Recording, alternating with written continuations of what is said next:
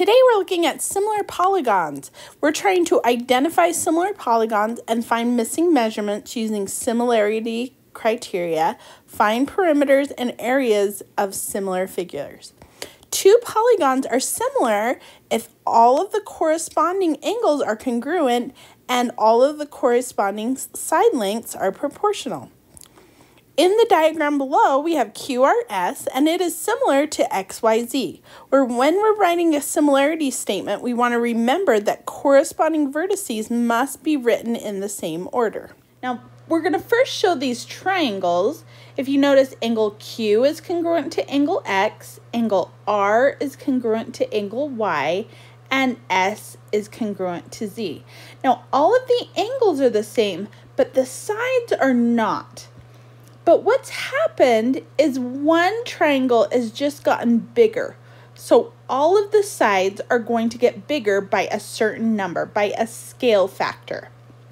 And what happens is if I take all the ratios of the sides, like XY divided by QR, and YZ divided by RS, and ZX divided by SQ, the corresponding sides, if I take those and divide all of those numbers, they will all be an equivalent number if I were to reduce those fractions. And that is what we call scale factor.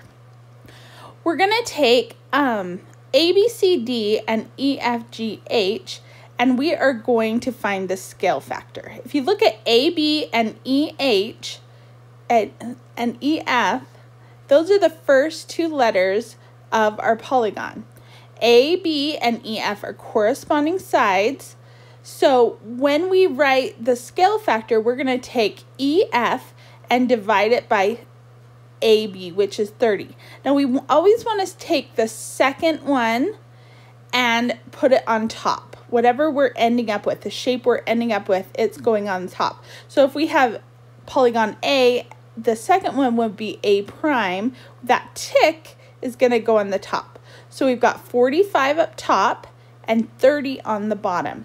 Now, if I were to reduce this, 15 goes into both 30 and 45. If I divide both of those by 15, 15, 30, 45 goes in 3 times, and 30 divided by 15 is 2. So 3 over 2 is our scale factor. That's the number we're multiplying by. Now, the scale factor of a similar, we're going to find the scale factor of the second one. We always write our final one on top, 16 over 24. ZY is the same place on our figure as ML. So 16 divided by 24, both of them divide by 8, and we get 2/3. Now if I take 16 over 24, that is the same as 10 over 15. 10 over 15 also reduces to 2/3. YX and MQ is going to be the same as ZY over ML. Now if we're going to write all of the angles that are congruent, we're going to write Q is congruent to X. Those are at the same place in our figure. Also, M and D are the same on the first polygon. The second one, Y and W, are in the same place, and they have the same angles as the first one. M, D, Y, and W are all the same angle. We also have L and O are congruent, and those are congruent to Z and V. So all 4 of those angles are congruent. So since all of the angles are congruent and all of the ratios are the same, these two are similar, okay? On example 2, we have 2 triangles. The arrow is pointing to the left. The second one we want to put on the top. So that hypotenuse is 10 on the second shape and 5 on the first. 10 divided by 5 is 2. This is twice as big as the first figure. 10 over 5 is equal to 8 divided by 4, which is also equal to 6 divided by 3. All of those, when you divide them out, equal 2. So all of the sides have the same scale factor. All of the angles are the same. Let's go ahead and write some statements that are the same. C is congruent to F. We have angle A is congruent to angle D, and angle B is congruent to angle E. Looking at 3, we're trying to figure out if these polygons are similar. And if they're similar, we're writing a statement, a similarity statement, and finding the scale factor. So we have 8 divided by 24. Our final figure is 8, so that 8 goes on top. And we put it with 24. Those are corresponding sides. 17 over 51, those are both the hypotenuse of each triangle. 17 goes on top because it's the final shape. And 15 over 45. Now we want to reduce these fractions. If I divide both 8 and 24 by 8, I get 1/3. So the second shape is 1/3 the size of the first shape. Now I want to just see if 17 times 3 is 51. Because if it is, which it is, it's a 1/3 as well. So if we divide 17 and 51 by 17, we get 1/3. And 15 over 45, we divide top and bottom by 15, and we also get 1/3. So all of the sides are exactly 1/3 of the size of the first one. All the angles are also the same. They need to be, because we have 2 angles that are the same, the third angle has to be the same because all triangles add up to 180 degrees. So triangle EDF has to be congruent to triangle QPR. That scale factor is 1/3, and we write the congruency statement here. EDF is similar to QPR. Now on example 4, we have parallel lines on both of these quadrilaterals. If I were to take 70 and go across, the other one is 70, and on our first figure it's 80. So these are not the same. So it is not similar. All of the angles have to be the same for these 2 quadrilaterals to be similar. Now let's look at example 5. Now I'm not sure what that third angle is, but I can figure it out because all triangles add up to 180 degrees. So if I add 77 plus 30, I can add those together and I get 107 degrees. Now what I want to do is I want to take 180 and minus that 107. And when I subtract that, I get 73 for that third angle. Now, if you look at that smaller triangle, those angles are not the same. So they are not similar. All of the angles have to be the same if you have similar triangles. These are not similar. Looking at 6, we have the same angles.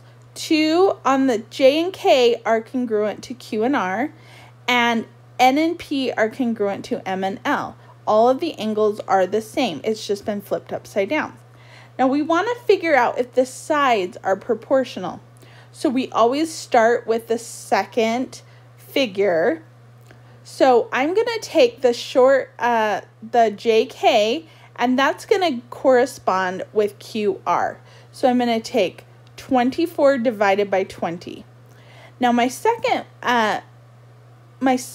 proportion would be 22.8 divided by 19. And my third one would be 42 divided by 35. Now we need to reduce these fractions. Now if I take 24 and 20, the biggest number I can think of that will go into both 24 and 20 would be 4. I divide both top and bottom by 4. I get 6 on top and 5 on the bottom. Now 6 divided by 5, if I put that into a calculator, that is going to give me 1.2. I'm going to go to 42 and 35 because that's an even number. Divide both top and bottom by 7. I also get 6 over 5, which is 1.2.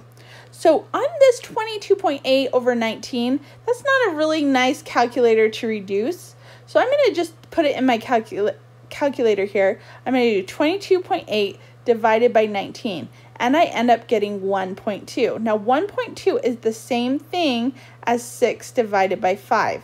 If I take 6 divided by 5, I get 1.2 as well.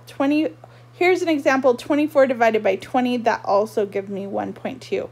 All of these give us 1.2, so they have a scale factor of 1.2, and all of these are similar. So we are just going to say that JKML is similar to QRNP. So I have quadrilateral NPRQ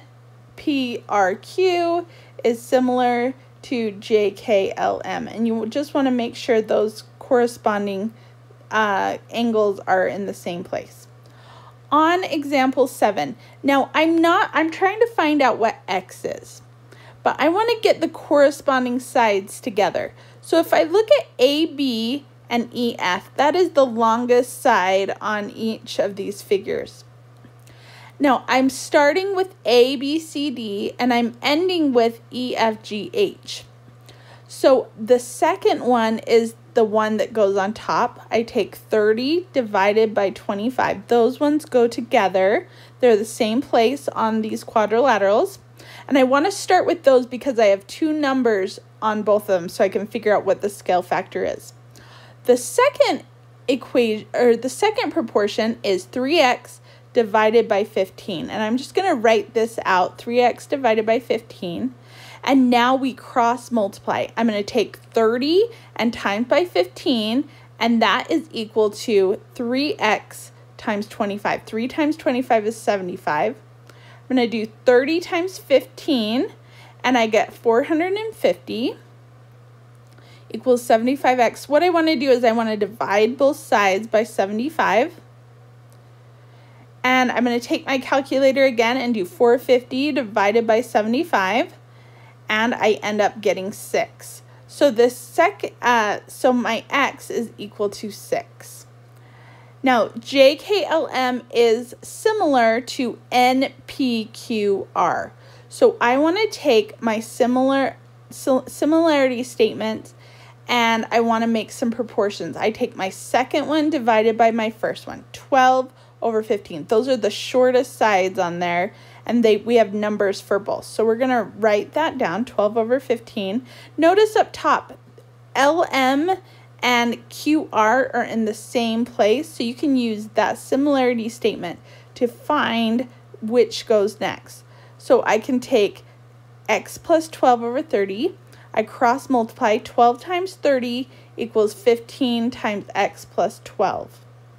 I'm going to times 12 by 30. I'm going to put that into the calculator.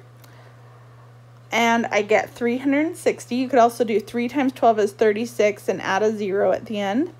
I'm going to distribute that 15. So I have 15x plus, and I'm going to times 12 and 15 to get 180. Subtract 180 from both sides of the equation.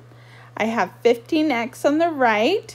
And 360 minus 180, if I just if I subtract these, I get 180.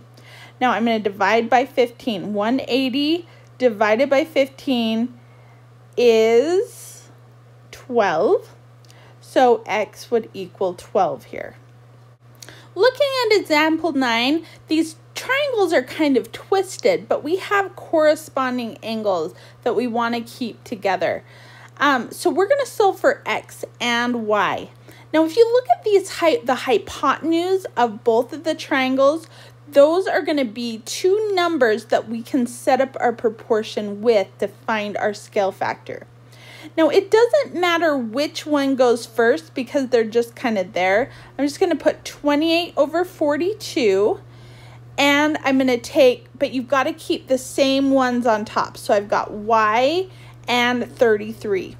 We cross multiply. 28 times 33 is 924, and that equals 42y. I divide both sides by 42, and I'm going to put that in my calculator, and I end up getting y equals 22.